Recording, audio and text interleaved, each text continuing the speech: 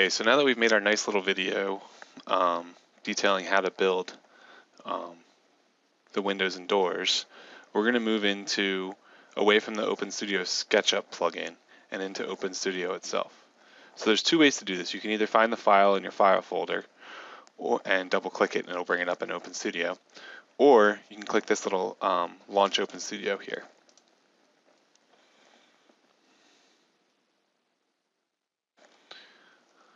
So here, there's a bunch of different tabs in OpenStudio. We're going to go through some of them. We're not going to need all of them to do the heating and cooling load, which is what our goal is here, but we'll need some of them. The first thing you can see is we need to set the weather file. Now, you can download some weather files at energyplus.gov. I'm just going to set it and then leave that to you to download a weather file yourself if you need to. So we're going to use Wilmington, Delaware. And the other thing we need to do is import our design days from the DDY file. And again, we're going to use Wilmington, Delaware. So now we have our design days. You can see the winter design day is January 21st, and the summer design day is July 21st. Okay, so now the next thing we're going to do is, the next tab is schedules, and we'll come back to that. And then there's constructions and loads and space types. So the next thing we're going to do really is to purge the space types. So really, in the space types that we have are the closed office, the electrical mechanical room, and the restrooms. So that's good. So we wanted basically to purge the space types so that way we don't have a bunch of junk when we go into our constructions. So now let's go into constructions. So now what we're going to do is purge the construction sets that we're not using. And so you can see we're going to focus on CZ4 construction set. But we see that our CZ4, if we go back to our space types, our CZ4 basically is what we're going to be using for all of our spaces. So, because we're in climate zone 4. So how the sort of OpenStudio works is that construction sets contain constructions for each exterior surface, so walls, floors, and roofs, each interior surface, walls, floors, and ceilings, and then ground contact and exterior subsurfaces, and including fixed windows, operable windows, and doors. So this is nice because then you have a set. If your building has a couple wings and each wing has a different sort of construction type, you can have a construction set for each wing instead of trying to have constructions for each individual room. So what we want to really do though is we need to modify this to match what we had in our original drawing. So we're going to go to constructions, and we're going to purge, and we're going to look for exterior wall mask climate zone 4. Why are we doing that? Because that's right here, exterior wall mask climate zone 4. And we want to basically, we want this to match what our wall construction is. Now, what our wall construction is 4-inch brick, 1/2-inch plywood, stud wall, R19 insulation, and 3/8-inch wallboard.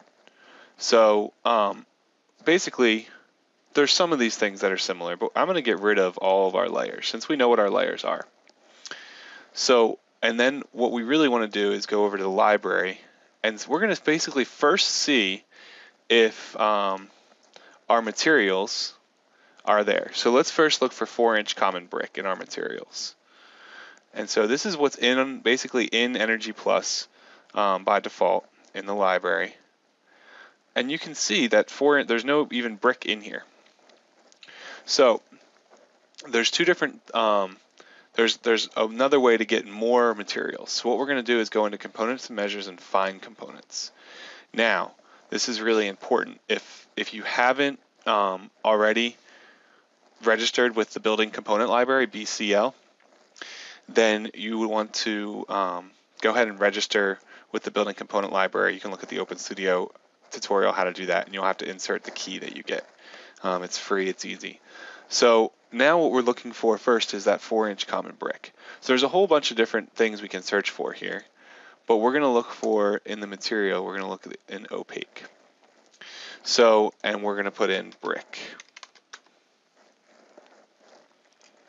So there's a bunch of 4-inch brick right here. So that's great. So we are, it doesn't matter, right now we didn't specify which brick. So what we're going to do is just pick a middle of the road one, which is 100 pounds per cubic feet. So that's the density of the brick. And if we check this box and hit download, then I want to show you what happens. Then if we go back to the materials here and we look for the BCL tag, there's my brick. Okay, so let me go ahead and just download the other components, and it'll show you a little bit more of how to download these. So our next thing is 1/2-inch plywood. So we're going to type in plywood. We're going to look for 1/2-inch, which is right there. Click, download. Perfect. So now let's look for stud wall. And the nice part about this stud wall is we have R19 fill in this stud. So what we can do is we can look for one that's filled with R19 cavity insulation, which is great. So we're going to click that and click download.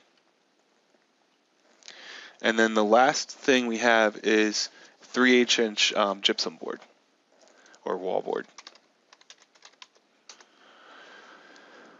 So 3/8 inch is right here.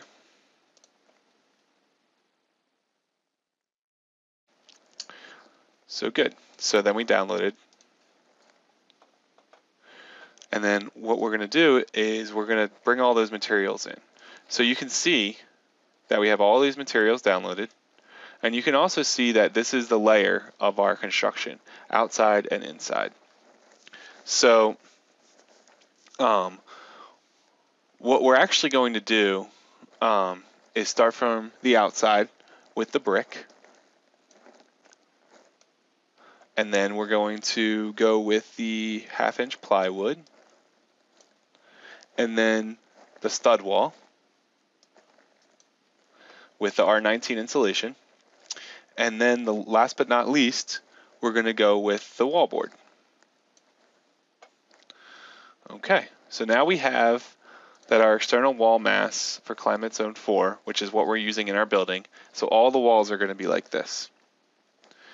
Okay, so as an exercise, you could go through all of these different, the doors and the floors and all the walls, but I'm going to leave that as an exercise to you, and I'll do it in my model.